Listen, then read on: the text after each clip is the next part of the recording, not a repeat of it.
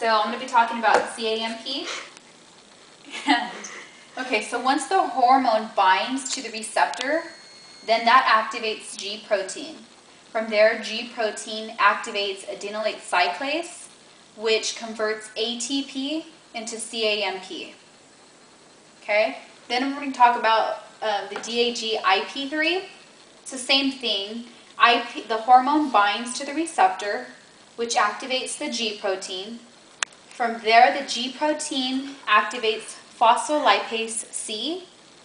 Phospholipase C makes DAG and IP3. Now, IP3 causes the release of calcium, but together, DAG and IP3, they both work together and convert PLC into PKC. PKC is protein kinase C. PKC makes more calcium channels for calcium that has been released to enter the cell.